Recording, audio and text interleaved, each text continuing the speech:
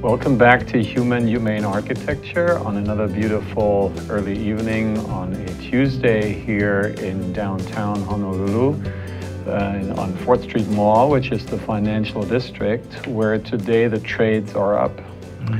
And for the ones in the audience who are not from here, they might think that has to do something with stock market, but it actually has to do with climate. And the perfect guest to talk about that is Mr. Breezy Howard Wiig.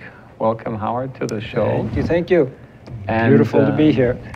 And many know Howard when he's sitting here. And if you don't know Howard in that capacity, please go to ThinkTech Hawaii and look up Code Green, which is your show. And it's one of the longest standing shows here for a good reason, because it's awesome.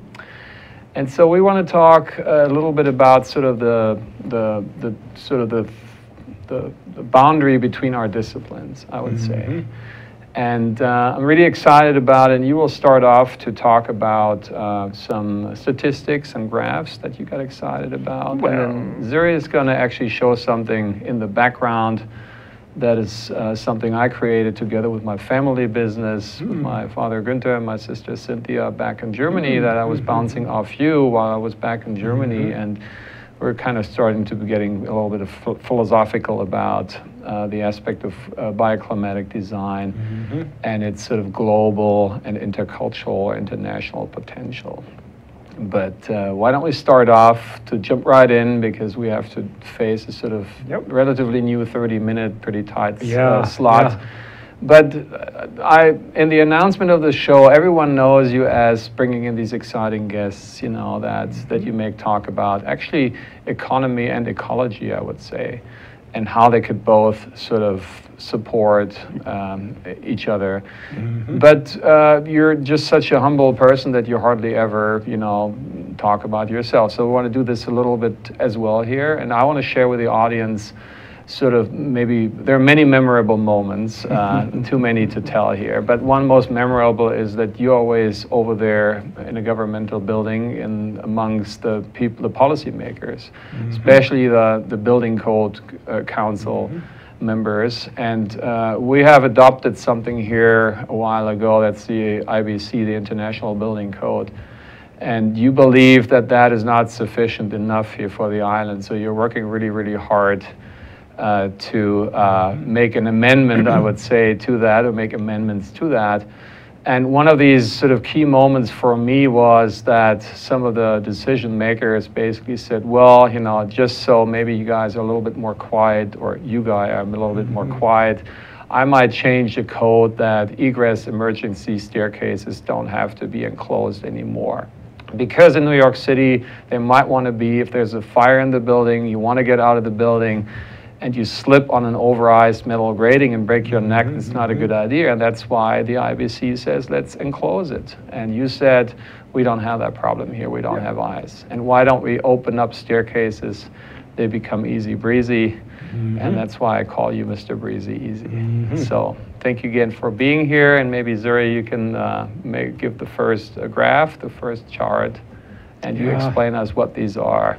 And with that, who you are when you're not sitting here. So who's the other Howard? Who's the other Howard? Somebody who's been with the State Energy Office for longer than most viewers have been on the planet. I started, I won't even say the year, that's too shocking, but I started when the State Energy offices nationwide started, and I've been there ever since. How did I last so long? Because it's fun. We really, really get things done. Amazing. Awesome. So, and you're also, you know, you're here, you're local, you've been here for the majority of your life, but you don't always stay here. You travel actually quite a bit, right? For just made the United Airlines Million Mile Club. And it's also pleasure, but not primarily leisure. So what are the reasons why you're traveling so much? I go to the national code hearings. We have, you know, just in general, when you're building a building, you have the plumbing code, electrical code, and you have the energy code. And that ensures that the buildings or homes will be built in the most energy efficient manner. And these codes are updated every 3 years, and I participate at the national level in the IECC, the International Energy Conservation Code, and we have all of these propositions. We're going to change the code A, B, C, D, E, and it goes on like over 500 different propositions. And we meet in a mainland city, and we sit there from 8 in the morning, sometimes till 10, 11 at night, debating.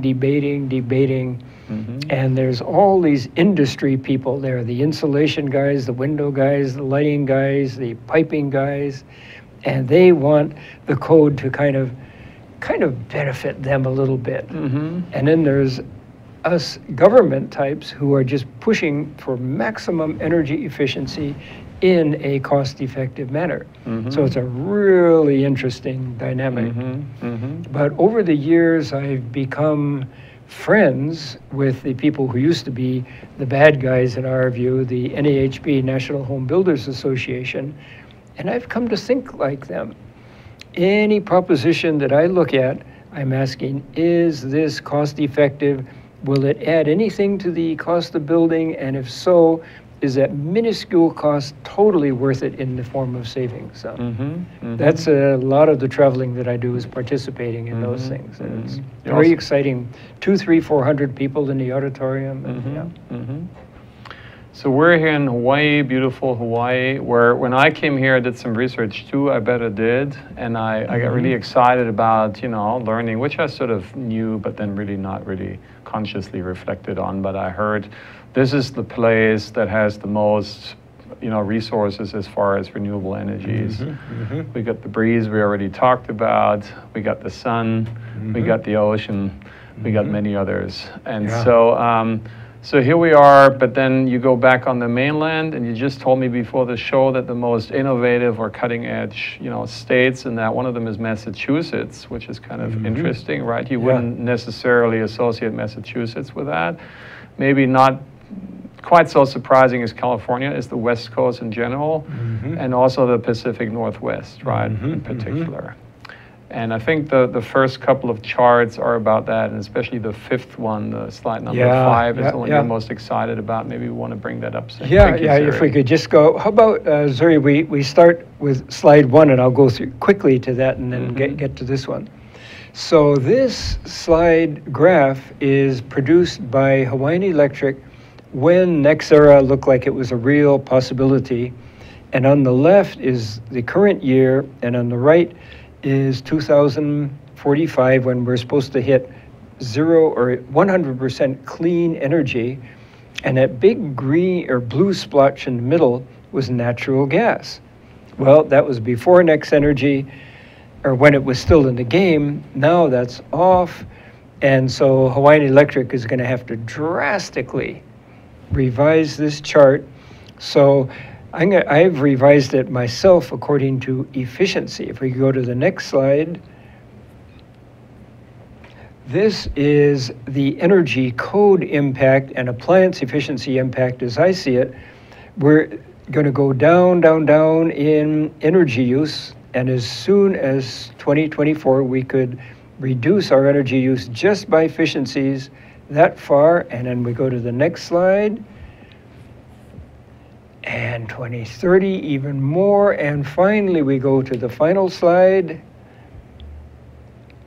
We have come very close to attaining 100% clean energy just by efficiency measures. Now, why do I make that outrageous statement? And by efficiency, I mean just reducing energy use in buildings, schools, hospitals, and homes.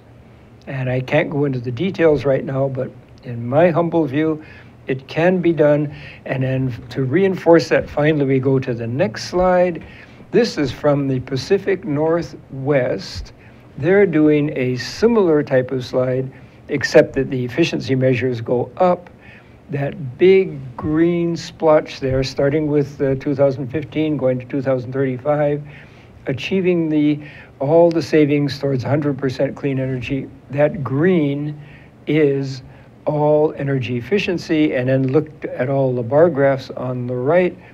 this is Hawaii specific, and that little purple thing on the far right, that is the cost of a kilowatt hour with efficiency, 2.2 cents. All the other renewables, all the oils and everything are much, much, much, much, much, much higher. So they are taking my dream and taking it a Aloha, step further. I'm Richard. So if there was ever a true believer in energy efficiency, it's me, and that's my mission. Thank you very much. And I'm going to explain what the audience sees in the back, so which Zuri always so perfectly arranges it, that it looks like we are sitting in there, but actually we're not. We're sitting in the studio. But this is the project that I did with my Ohana practice. And it's a school, and that's actually how we got to know each other. That we got to know each other briefly before, but then I was reading in the papers here many years ago, I think about 3 years ago, that they're thinking about air conditioning schools here. And I was outraged because I had started to work in that field in Germany, which has the highest energy efficiency standards in the world, or one of the highest, and the building rating system is called Passive House. And Passive House says 15 kilowatt hours per square meter per year, period. And that would translate into about 1.5 kilowatt hours per square foot. Which gets very close to your number which is here. like zero. Exactly. Yeah. And that we're talking in a cold temperate climate where it also gets hot over the summer. We're hitting 40 degrees at times. It doesn't last long. But 40 translating into almost over 90 Exactly, degrees, yeah. Exactly. Thank you. Exactly. So that's, there's still the European metric guy in Celsius versus Fahrenheit. You caught me on that one. So that's what the audience will see. And we're not going to talk about individual pictures. I'm not going to explain the project. But I'm going to explain that here on the island, we have the phenomenon to have a temperature that's the closest to thermal comfort that we can get anywhere in the world. There are other tropics, so there's 40% of the tropics, which we're part of, and 60%, the majority in the world, are temperate climates, where it's way more complicated to get off the grid or to reach that goal. So the mainland people have it a lot harder than we have it here to begin with. Because they have both summer and winter. Exactly. You have to cope with both of them, yeah. Exactly. Yeah. So here, when I came, they put me up in a hotel, actually the Ala Moana Hotel, and I came and it was all closed, and there was this thermostat, and it was set to, now I'm doing Fahrenheit, 73, which is close to very good, yep. And I was thinking, this feels like what it had outside with the natural air conditioning. And I turned it off, and I'm sliding the doors open, which I was lucky that hotel still allows it. Door, yeah. And it basically was that, and that sold me to come here and saying that's for my personal comfort, but it's also for my professional comfort, that I want this place to be really sort of the leader, thinking, in the United States, if there's one beacon that shows it faster, it's almost a little like cheating because it's easier here, right, than on the mainland. On the mainland, you need triple pane glass, you need a foot of insulation or more that we get to insulation, which you might say we need insulation here too, but we might not need that much. It's a different type too.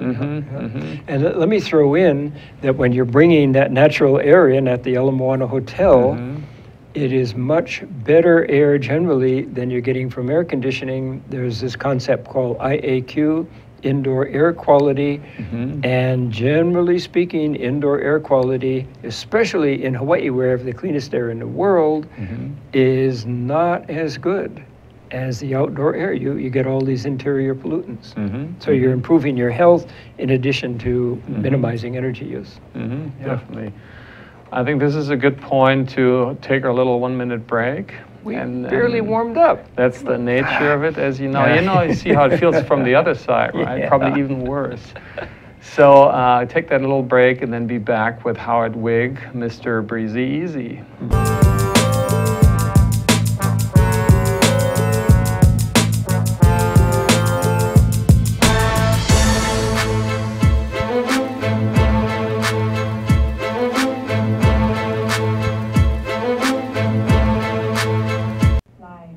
Aloha, I'm Richard Emery. I'm with co-host Jane Sugimura of Condo Insider, Hawaii's weekly show about association living.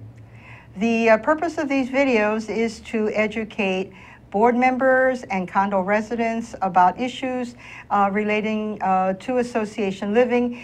We hope they're helpful and that they assist in resolving problems that affect the relationship between boards and their residents. Each week, Thursday at 3 p.m., we bring you exciting guests, industry experts, who for free will share their advice about how to make your association a better place to live and answer a lot of very interesting questions. Aloha, we hope you'll tune in.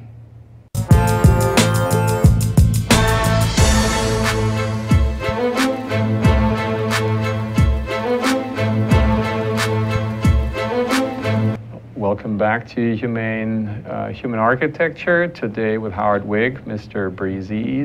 And we just stopped before the break, where you actually, what I probably like amongst the many things the most about you, you're a holistic thinker. You're not just thinking about the science, you're thinking about the arts as well. And the arts include the human aspect. So you were talking about the thermal comfort, not just in a way, how much do I have to make it so I don't sweat? But you also pointed out I need to inhale. I need oxygen, right? So this is an important part. This is actually a tricky part in the temperate climates, because the passive house, I think, has to take the position to say, once a person opens the window, I waste energy out of the window, because they do it at the wrong time. In the winter when it's cold, you open your window, you get fresh air, but you waste your heat. That's why a machine is doing that, or has to do that. And that's a big controversy. And actually Europeans used to basically heat with water. With radiant heat, water radiant heat, and because of that system, they actually switched to the American system of forced air or moved air, and it's not AC, I call it AD, it's air distribution. So you have an air handling unit that flushes the air in the building, through the building with a very low velocity, and then you have a heat exchanger that you run the heat over or the cold in the summertime, and it basically re-injects it back to the fresh incoming air. But there is an increasing sort of opposition from the general public that says we don't want hermetic homes. You know, we don't want a machine to control our life. And once again, here in Hawaii, we don't have that necessity. That's why it's paradise, or could be paradise. Which it isn't yet, but that's your mission, both in your daily job and also very often on your show, that you're fighting for reconnecting to the natural systems, but also embracing modern technology. So you're not saying we're going back to the beach and to the grass shack, because that's an illusion. We can't do that. So we need to embrace modern technology. So maybe talk a little bit about these means and methods and technologies that we can apply in buildings today. Sure. Well, first and foremost, my basic design I call rushing headlong into the 1950s, because that's when I was a kid here, and air conditioning in homes was absolutely unheard of, and we had big windows, and we opened up doors so the air would flow through the entire house, and long overhangs, and we had lanais, and that's where we hung out. We didn't enclose the house at all. Everything was open. And then, because of the wonders of modern technology, now virtually all new home, not all, most new home construction is centrally air conditioned.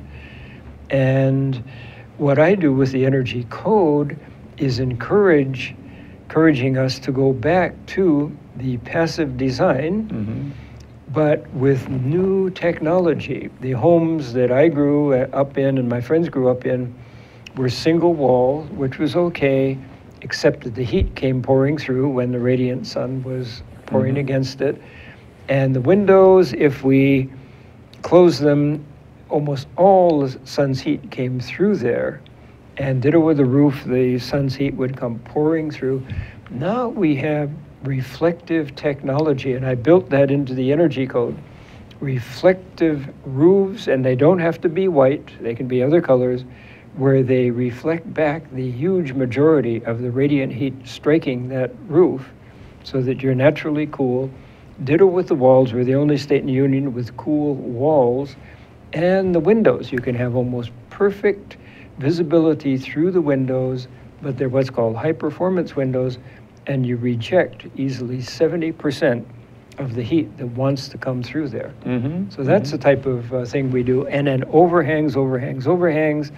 If possible, I would like to see one whole wall of a residence be one great big lanai, just with a concrete slab, electrical outlets, and you just have all your parties, your evenings, everything. You just hang out on that great big lanai. And the kids can go running around on the grass, the dogs can go running around too. It's just great Hawaiian living. That's the way I have constructed the Tropical Energy Code for residences.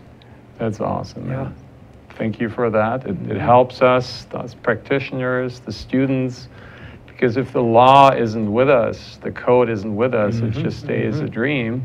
Yeah. But if, you know, the rules and the regulations are basically going to be with us, are going to be on our side. So so you look at nature, a very nice shirt on as always, you know, and it obviously shows us nature as an example. But you're not looking at it as we see it in many ways, where there's invasive systems introduced that works with artificial systems. And then there's sort of a local ornament lick and sticked on, right? So you're not looking at it in a sort of facial way.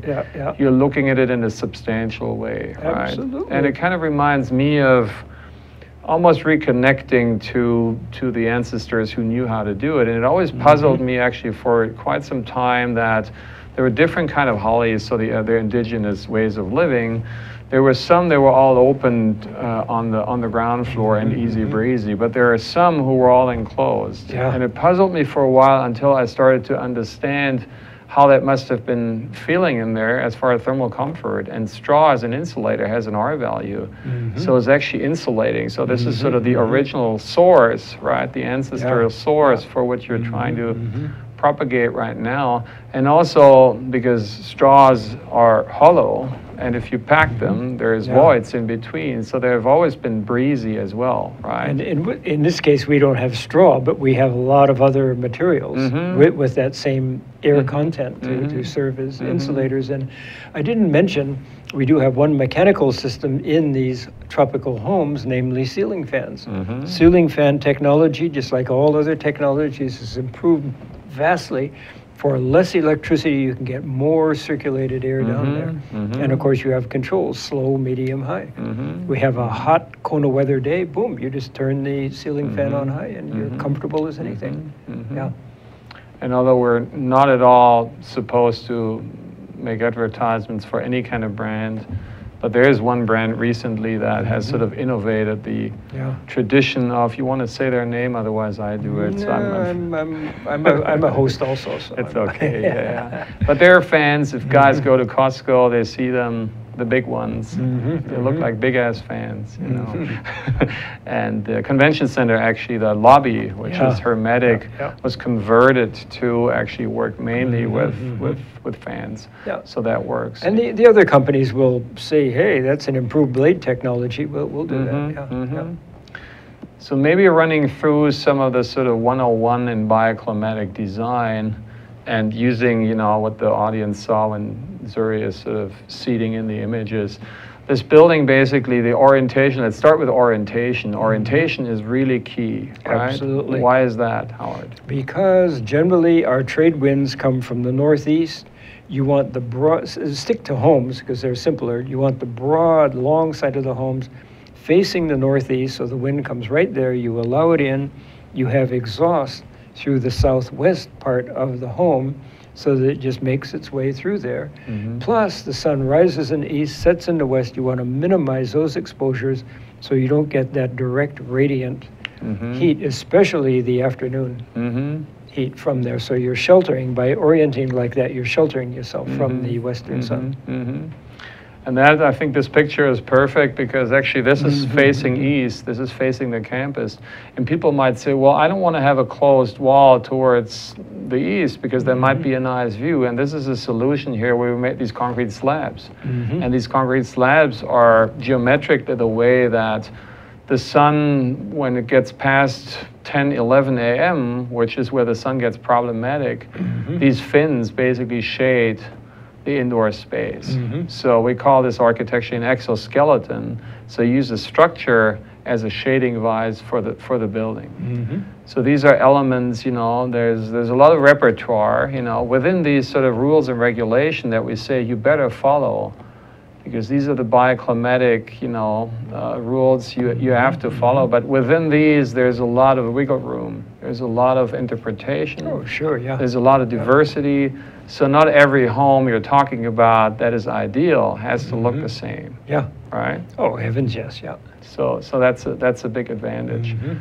So we're getting close to the end of the show. Again, you made me aware of that actually the building, you know, I was revisiting, we call this post-occupancy evaluation or evidence-based design assessing. You made me aware that the things we've been doing there, because the climate in Germany, besides it being tempered, it's very similar to here as far as the sun, you know, angles and the sun orientation. So you could just replace the fixed glazing here with jalousies, and you would have. So there's something universal about bioclimatic design, and there's obviously things that are very specific to our very special place here in Hawaii. And again, it was a pleasure to have you here, Howard. You're not calling this an end. Come on, we're just getting warmed up I have here. to, but I will just redirect the audience to your show. See this as promotion because I'm a big fan of your show. I watch it all the time, and I'm a big fan of you personally. We've had the chance to become good friends.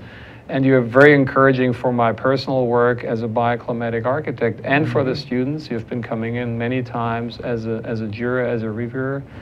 So I just want to thank you for doing this for us and for the island, because this is going the right direction. This way, through you, the island has a chance to stay paradise. Thank you for that, Howard.